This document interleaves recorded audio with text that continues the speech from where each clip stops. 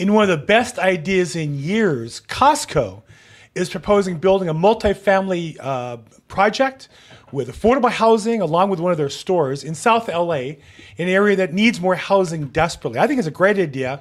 Let's talk about that. I'm Bill Gross at Bill Gross Probate, and this is my weekly real estate market update. But before we get into specific news, let's look at the market where it is, and we'll take a quick look at the update on the news, and then we'll talk about multifamily and housing. So when we look at the real estate market, it's really critical that we look at statistics and actual data. In an economy, there's two things that determine where the market is: supply and demand. Supply is the inventory of sellers.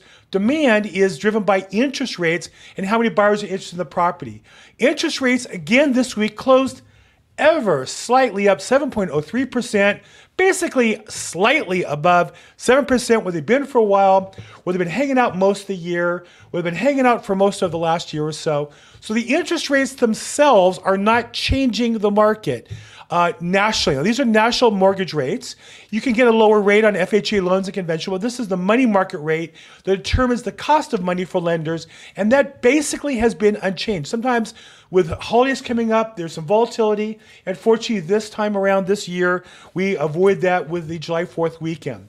Now, on the inventory side, interesting, inventory is slightly declining this year, only higher than the previous years that were pandemic years. So this is the second lowest on record. If we consider last year post-pandemic, but even last year, if you notice, 2023 was slightly going up at this time. And so the gap from this year to last year is declining.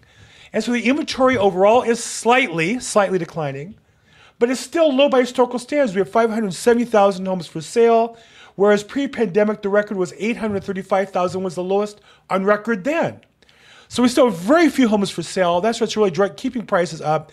As long as there's not too many houses, you cannot have prices crash. When economists talk about crashing housing prices, they must mean there's more sellers than buyers, so sellers drop the price to make the price go down. Now, in LA, because the local market, the market has slightly cooled off again. Using Altos Research, one of the best sources, I think. They do a very detailed analysis of the key factors and summarize it with a factor of 40. Now, it had been 41 for most of the last few months, 42 before that, 43. So the market is coming to it's still a slight seller's market, but it's getting slighter. It's not as intense a seller's market as it was before. And so what we see in the market is more time for offers we put together, more consideration for lower down payment, more consideration for FHA buyers. I think overall a slightly healthier market where there's more of a balance. So it's a 40, it's not a 30, it's not a 25. But it is something to pay attention to, because obviously if these things continue, the market can get worse, and that's where things can change. But as of right now, we would say the market is still slightly a seller's market. It seems continuing. Okay, let's take a look at the news. And just amazing to me how bad the real estate industry news is. I know I talk about this every week. This became the cornerstone of my podcast. Let's look at MarketWatch. MarketWatch used to be a great source of financial source of information. And in fact, today, they have an article that's online.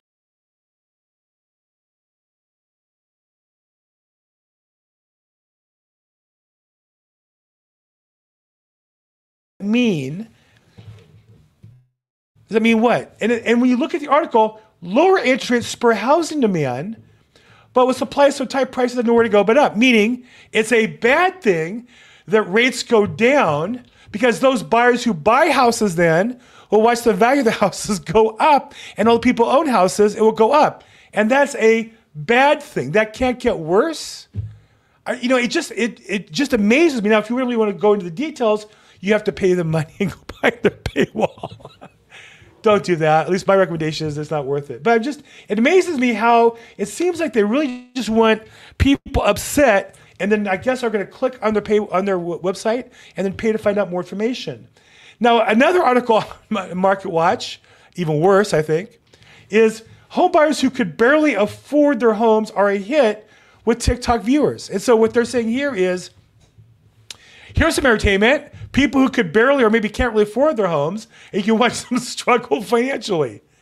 Not really what you should learn from them, because the people who struggled and bought, their house went up last year nationally on average 5%. they probably made a great investment. And rather say, learn from people who struggle, because in life, all things of value require a struggle. Rather than say that, they make it sound like, oh, let's watch these people, laugh at them because they struggle. And then on TikTok, that's the clue. That's a waste of your time. So I think really MarketWatch, again, used to be a really good source of market information and financial information, but they just become, I think, just another clown show of real estate information that isn't going to help you, I don't think, get ahead in your business. Another one that used to be a great source of information was Yahoo Finance. Now, the lead article is, when will the housing market crash again? Now, in my lifetime, there's been one market crash, 2008-9. That was the global financial crisis. Before that, in my parents' lifetime, 1935-40, the Great Depression. Before that was like another 80 years before there was a market crash, as determined by housing prices actually going down. So when's the next one going to happen? Well, they're predicting it. I don't think so. And in fact, there's no information suggesting a crash. There's a lot of information saying that housing prices will struggle, may not go up as much as inflation, may not go up as much in the past, but there's nothing indicating a crash other than the headline, which is, as you know, repeat with me, designed to get you to click on the article. Another one, I think a worse one, which just really shows their agenda, which is to be a political source, be part of the administration. Yahoo Finance and Housing Wire both came up on this one. Young voters are concerned about housing, but malaise may last years. And they source this from Politico. So this is Yahoo Finance quoting Housing Wire, quoting Politico. So you have all these entities working together to create this malaise, because that's a word that they believe will get people to vote for who? Well, let's see. So are young voters really concerned about housing? Is that why they're going to vote for who they're going to vote for? I don't think so. I wish people did look at inflation. I wish people did look at the lack of housing and made their decisions based on that. I don't think those are key political matters today. But when you read through the article, the evidence they support, according to Politico, they say that it's become a big issue now because President Biden mentioned it as a priority. In a debate, yeah, that was the headline. The headline of the debate was President Biden mentioned housing issues. They'd be a priority if he was elected. Now, one question I might ask is, well, if it's going to be a priority when you're reelected, what are you waiting for? You get paid to do the job today. You're empowered today. Or if you want to show us how good you'll be, why not get started? Another question might be, well, what have you done the last 3 years on housing if you recognize it's a problem? Housing has only been a problem my entire lifetime. Housing prices have gone up relative to people's incomes my entire lifetime. How about what did you do while you were vice president for 8 years? What did you do when you were senator for 32 years? And I'm not saying this to beat down on Biden. I don't think any politician has talked about housing other than inflation, which is destroying our economy. So here we have Politico, quoted by Housing Wire, quoted by Yahoo, telling us young people are going to vote for Biden because he mentioned in the debate. Like, yeah, young people were paying attention to that. That was the headline. That was the takeaway. He mentioned housing issues. And then on top of that, they've announced a slew of housing measures over the past year. Oh, they announced years, including a new grant program. And I've talked about these. Investing renovations and expanding housing counseling availability, which means they're going to hire more government bureaucrats to tell people who can't afford houses what they can do to hopefully afford houses. So again, to me, this just looks like a campaign piece for the Biden administration, put up by Politico, repeated by Housing Wire, repeated by Yahoo Finance. And in all of this, again, remember the guys is young voters are concerned about housing. Well, how about young people either are or are not buying houses? And is that good or bad? I think it's bad. I think when people own a house, they have a stake in the community. How about that? Rather than they're concerned and that they should be relieved because the president mentioned it during the debate. The idea that anybody would remember that. I saw the debate, all of it. I watched every minute of it. I'm a political science major and a student of history. I've watched every presidential debate ever. I watched the whole debate. I don't remember him saying that. Maybe he did. I didn't really notice that. Okay, continuing on bad financial advice, here's Money Magazine. Again, used to be a good source you'd go to learn about, I used to buy issues of this to learn about how to improve my finances. How to improve your credit score to buy a house. And what are the answers they give you? One is check your credit report. Well, of course, because Money Magazine advertises check credit reporting score services on the website. They want you to buy the service from their advertisers. Address your outstanding debt. How about have no outstanding debt? How about if you want to buy a house, don't borrow money. Don't live on more than you can afford. Live on less than you can afford. Save the difference and invest that in your house. Therefore, mathematically, you shouldn't have any debt. There's no reason to have any personal debt. Maybe on a house, maybe it's part of a business venture or real estate investment. There's no reason to have debt other than you can't afford your living expenses. And then pay down credit card debt. How about have no credit card debt? Well, they can't do that because one of their key advertisers on Money Magazine are various credit card companies and credit card shopping services. And so here's a case where they are going to advertise, they're going to give you news that fits their advertisers rather than create real value for the customer. So Money Magazine has just become another one of those casualties, I think, of the industry where all we do is support advertising. We don't actually support our customers. And that's not going to last in the long run. Here's another case where a company I think is giving some bad advice to their customers. Fox News, cutting across political lines. Real estate rising star points a new direction that could disrupt the entire housing market. Now, when we say rising star, in this case, they're on the Owning Manhattan TV show on Fox, and they're a contributor to Fox. Part of the compensation, they don't pay them much, but they get the marketing. And so here you have, this is interesting, new direction that could disrupt the entire housing market. That direction is investing in commercial rather than residential real estate. They're encouraging consumers to invest in commercial real estate. Commercial real estate expert Jade Schenker is the one who's promoting this. So she's a commercial realtor telling you that you should invest in, get it, commercial real estate, because that's going to disrupt the housing market. These people, they're not even subtle anymore. The bias and the self-serving is just not even subtle anymore. Okay, one of the magazines, when I grew up, one of the great sources of news was the big three magazines, Newsweek, Time, and U.S. News and World Report. Newsweek, I think, is bankrupt and came back as an online-only property. And they entered this week some lousy news information with their entry. The housing market has entered crash stage in multiple cities. It's entered crash stage in multiple cities. Now, again, nationally, we've only had 2 crashes in the last 100 or so years.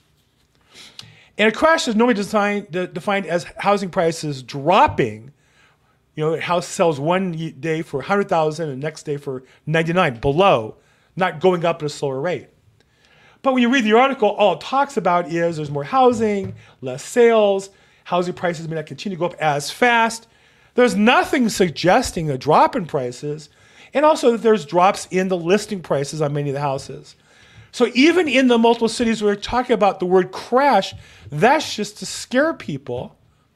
And I don't know what the purpose of it is. I guess it ultimately must be to get clicks. But there's nothing discussed in the article that even points out that there is a crash imminent or happening anywhere. This is another case of they'd like to be right, and I don't know why you'd want to be right about that. Also, Newsweek, here's another example, I think, of exaggeration. California housing prices plunge up to $400,000 as insurance crisis steepens. Now, it's true, insurance is a challenge in California and many states. A lot of reasons why, inflation, economy. But California housing prices are not plunging. And if you read the article, which they're going to count on you not doing, they're going to expect to read this and then click on buy something. One house listed in wine country, California, on Zillow, cut their price by $400,000. One house, meaning it was listed, if you read the detail, for $3.098 million, didn't sell, and they cut it to $2.798 before it sold. That's just a price reduction. That doesn't mean the price went down in value. The seller may have bought it for $500,000. They don't even say. Here you go. The public record shows it was sold for only $40,000 in 1994. So they bought it for $40,000 in 1994, and now they're trying to sell it for $2 million plus. That's not a housing plunge. Again, remember the article headline. California house prices plunged $400,000. No, they didn't. It's just a lie. It's just an out and outright lie. So Newsweek, again, another dishonest source. But one of the things that's most disappointing when you see real estate professionals, I think, with dishonest information. Here's an example, Redfin. They have an article, newly built apartments are filling up at the slowest pace since 2020. Now that headline is misleading because that's saying newly built housing apartments are filling up at the normal rate, no longer at the pandemic rates that have been true since 2020.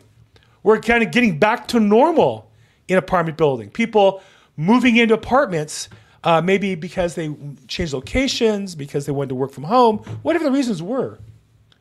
So the idea that it's filling up at slow pace since 2020 without explanation that that's just an adjustment to the COVID market is misleading. But it's even worse than that. Take a look at the graph. You look at this graph and go, wow, it went from the top to almost the bottom. Scary, Joe. Really scary. In fact, let me give you a little better view on that. Oops. There you go. Right? Scary. Look at that graph from the top to the bottom. Wow, terrible. But notice the graph goes from 30% on the bottom left, hard for you to see, up to 80%. And what that does is it compresses the data to exaggerate it, meaning you're only seeing 50% of all the range of possibilities. And so the variance is doubled and looks twice as scary as it should be. They actually offer you to download their data, so I did that and put it in my own graph. Not as pretty, but this is what the graph looks like normally. In fact, it only went up to 80 here because this goes up to 100. You can just see it's not that big of a variance.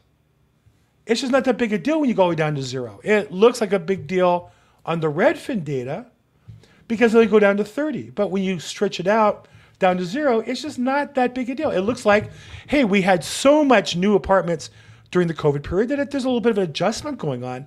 I think that's really what it is. And there's a lot of alarm that I think is false at this point. And again, why is Redfin doing that? I don't know. They just want you to read think of them as being the experts. But to me, almost all their articles are misleading and or exaggerated. Speaking of misleading, here's one, Business Insider, which really has, again, it used to be a great source of news. I think it's just become a political rag. America has a serious ugly home problem. Thanks to dumb rules and greedy builders, we're suddenly mired in an architectural nightmare. Now, a couple of things I would say. Dumb rules, Business Insider has been a strong advocate of our current national and state administrations. So if the rules are dumb, they've been supporters of those people who've promulgated the dumb rules. You got to own that, right? I don't know that's the reason why housing is ugly. That's their point. But if you're going to make the point that homes are ugly, own the fact that you're in charge of the government and you're supporting those people, and that's why it is. Greedy builders, I don't know if there's any proof that builders are greedy because there's no business, in my experience, that had more ups and downs and bankruptcies and booms and busts than builders. Yes, they make money in good times. They also go to business in bad times. It really is a wild, wild business building residential home loans. You're so interest rate dependent. So I don't know there's no evidence in the article that they're greedy. You have to go behind their paywall if you want to find out. But then the other part is, are people really buying ugly homes? I mean, nobody I know believes their home's ugly. They bought it because they wanted to live there. I've never had a buyer say to me, I think it's ugly, but I can afford it. I'm sure there are people who do that for rentals or for income properties. But to say we have a serious ugly home problem, again, I guess everybody's entitled to their opinion, but I just don't see the point of it. And in this case, I think these are people who are responsible. If we have a problem, they're responsible for keeping power those people who are creating those rules. Speaking of in power, County of Los Angeles is excited to tell you that there are few people living on the streets this year. The number went from like 75, the official number, they only count what they want to count, went from like 70,000 and change to 74,000 and high change, went down less than 1%, according to the official numbers. Now, you tell me, if you drive around Los Angeles, does that look like we have less homeless people today? I don't see it. I just don't see that. I see more and more everywhere. I see in new places never saw before. I see whenever it's cleaned up, there's a new place of homeless people a couple blocks away at most. So I don't know. Is it getting better? I think this is a case of the government telling you, don't believe your eyes. We'll tell you what's going on. We're going to hire employees, and then we'll count them up, and we'll tell you that we're doing a good job so we can keep our jobs, because that's really what politics has become today. I don't see that happening at all. Some good news. A project got approved in Van Nuys.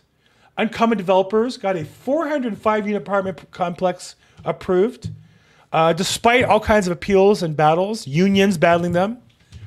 This is on Sepulveda Boulevard in Van Nuys. If you're not going to build multifamily projects on Sepulveda Boulevard in Van Nuys in Los Angeles, where are you going to build them? Like, really, I get people don't want them in their backyard, but if your backyard's Sepulveda Boulevard, that is as big a boulevard as we have in Los Angeles, going north-south. And I guess Wilshire Boulevard would be going east-west. So congratulations to Uncommon Developers, Jason Larian and Ryan Hermot, getting that approved. I think it's really exciting that we have another exciting project being built in Los Angeles. And another proposal that actually has been out for a little bit, I just kind of caught up with this one on my own, is Costco. Costco is building and proposing an apartment complex in South LA, kind of the Windsor area, a apartment building complex of 800 units, about a quarter of them being, 100 something being low income or affordable, with a Costco right in there, with courtyards, a rooftop pool, basketball court, fitness area, outdoor community night area. Beautiful. Now, I got to tell you, I know people who love Costco. I'm not a member, never have been. It just turns out that the stores just aren't convenient for us. They're just in bad locations where I happen to live. I think I live in the epicenter of the worst spot to be a Costco member. And I know people who've moved here who are Costco members love it. My daughter and son-in-law love Costco and buy there for us from time to time. I read online with envy about the pizza. I used to actually buy pizza for my office. There was good value. The hot dog and drink thing, I think, is a legendary. People go to Costco, love Costco. But I'm feeling like, why not let somebody besides politicians take the lead on this? Like, the last thing I need is another government program with a bunch of bureaucrats who've never built a house, sold a house, maybe even never owned a house or rented a house, devising new ways to do housing. Why not Costco? Wouldn't they want to build a project that their customers would love? Like, it seems to me, again, I've only been there a few times. We're not members. I'm always impressed with them there. Always seems clean, organized, busy. Why not let them have a shot at it? I think that's a great idea. I think the idea of companies building, there used to be days where companies built cities around their factories, and we don't do that anymore for a variety of reasons. Why not have Costco have a shot at building a large project here in Los Angeles? To me, it seems like it makes a lot of sense. People can walk and get their pizza at lunch, their hot dog at dinner, buy their paper towels and everything else they need. I think it's a great idea. What do you think? So again, I'm not a Costco fanboy. I'd like to be, but they're just a little too far from me. Actually, if they built one there, maybe I'd go to that one. That one would be closer. Okay, well, that's it for this week. There's our news. Market's hot. I can tell you all my listings have activity. Offers coming in, open houses being attended. The market still seems to be moving here in Los Angeles. What do you see? Put your comments below. Like it if you like it. Don't like it if you don't like it. Subscribe. Comment, reach out to me. I'm at LAProbate. As always, make today your best day ever. Thanks so much.